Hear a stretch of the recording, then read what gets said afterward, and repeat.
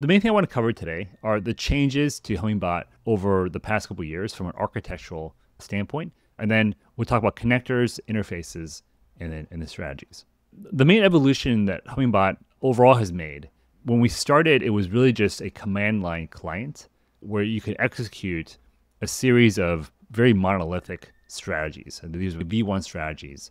Luckily, it took off because there was a need in the market for something that was open source. So you didn't have to depend on some web application because you're actually adding really sensitive private keys here and API keys, but also something that integrated to lots of exchanges and allow you to actually run like an automated process on those exchanges.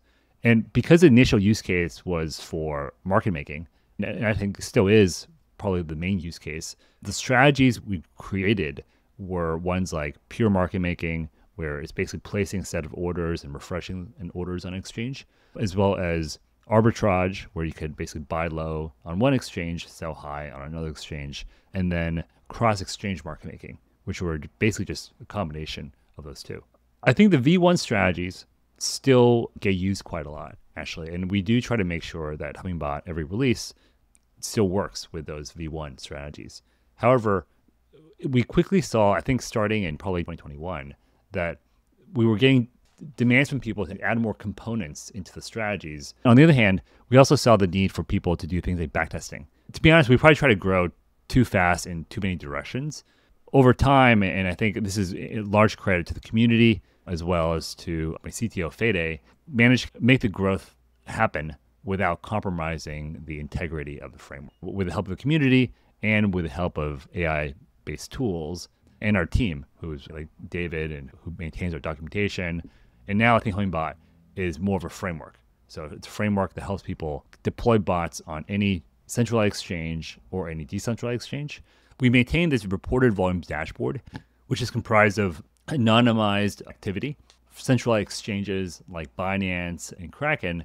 I'm also excited to see the presence of new exchanges like Hyperliquid and Backpack. I think it's an indication that DEXs truly are gaining market share. One of the main things we wanted to highlight is the presence of the new Hummingbot API. The API is, we think this is the new backbone of the framework. So now by default, when you run the deploy repo, you're installing this as the backend and then the dashboard as the front end. So when you use the dashboard, all you're doing is calling the endpoints that exist in the API. When you go to deploy, when you run Docker Compose upd, you can already access the API on the localhost 8000 port. I just ran this Docker Compose upd file. It started the dashboard running on localhost 8501. So the API is running on localhost 8000. It's really just a very powerful set of endpoints. So adding credentials, what exchanges are even available, what the trading rules, order types are for the exchanges, the history of a trading portfolio, placing orders, getting your positions, getting your active orders, getting the funding rates, and then of course deploying bots as well. Configuring a bot via a controller. This is a strategy V2 controller that we use. There's a lot of functionality here. When you use dashboard running on 8501, these will call the endpoints I just mentioned, like adding credentials. To be honest, we're not fully investing in this because it's kind of limiting access to full power of this API. That's why we're focusing on Model Context Protocol, MCP. Now you can really provide instructions to the API, and the MCP server will broker that interaction using your AI model. Connectors are how we standardize certain types of exchanges. Made a big change to Gateway, the abstraction layer that we use between DEX protocols. Really try to make it easy for these integrations to happen by leveraging the fact that they can use the existing SDKs and that they can kind of standardize everything on this side so that for Hummingbot, they can just treat gateway connectors as another order book connector. In 2.9, when you connect to Gateway, you'll be able to connect to an Ethereum or the Solana blockchain. Ethereum, this will support any Ethereum-based chain. Similar for Solana, once you add your Solana wallet, you'll be able to use it for any Solana-based chain in the future. If you want to get started with Gateway, this installation page has been updated for the new format. Right now, because Gateway is changing all the time, I would actually recommend doing the standalone source approach. After you install Gateway, you should be able to basically just run Gateway Connect add your Ethereum or Solana wallet, I highly recommend adding a Helios API key for Solana or an Infura API key for Ethereum. In terms of connectors, gateway connectors are probably the big change for this year. Let me move on a bit to user interfaces. Our approach at Hummingbot has always been to try to focus on the back end, in part because front end is probably not what we're great at. We do have this dashboard that we added, but we're finding that it's really hard to keep up with the changes we want to make over on the API side. That's why we decided recently to focus our efforts right now on building out the Hummingbot MCP server.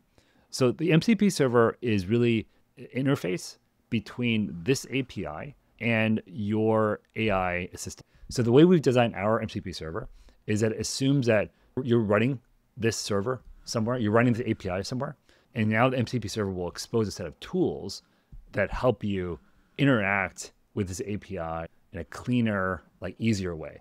So for example, instead of understanding how to use the get accounts set of routes, you can just say, what's my balance on Binance? The MCP server will know how to call the get account balance tool. The overall idea is that, and I think, in my opinion, this is where the market is heading. All of us will have our own AI assistants that we like using. That AI assistant will go with us everywhere we are. With like smart glasses in the future, we'll have access to some AI agent that will help us with stuff. We just updated the installation process. Marcos, let me ask you a question. There are a lot of changes from 2.7 to 2.8. Yes, they are. Not sure if the examples are updated use 2.8. They are updated, actually. Where can I find documentation on how to use the Gateway 2.8 in strategies? This Gateway section in the documentation has been completely updated. This is updated for 2.8. And this should also show you, I believe, what strategies and scripts you can run with the new Gateway. So for example, I would probably start with these kind of simpler strategies. But I also want to note that one of the big changes to Gateway is the ability to execute commands. Before you automate something, you want to make sure that you can actually use it. I highly recommend starting with commands, adding a token if you need to, and then executing a simple swap. And I want to kind of show everyone how to use and install this new MCP server. Okay, what I need to have is Python 3.1 running, which I already have. I have the running API server, which I already have as well, running on localhost 8000. Yeah, I'll probably use Claude Code here. And I also have Docker Desktop. So I have all 5 of the system prerequisites, and I think I'm ready to go ahead. First, I should open Docker Desktop, catalog, Hummingbot, click the plus icon to install the Hummingbot MCP server. Awesome. Navigate to the configuration tab. So I do have this running, localhost 8000. And then I'm using admin. I think admin here as well. I do have it running on Docker. So I think I'm going to need this. We'll save that. After installing and configuring the MCP server, connect them to MCP clients. Let's try to set up Claude Desktop. Okay. And then it does have access to it. That's pretty cool. That was surprisingly easy to set up. We'll make this note a little bit bigger. Most people are probably installing it via Docker, so they'll probably need to put this host Docker internal instead of localhost 8000. There's also instructions added manually as well. My initial use case for the MCP in Hummingbot is really just exploration, getting data from different exchanges, from different markets. Overall, I highly recommend exploring the MCP server. Now, in terms of strategies, we have added a couple of new strategies. A Grid Strike is probably the one that I recommend people start with if they're new to a V2 strategy and they just want to run something that is going to generate volume and not lose money.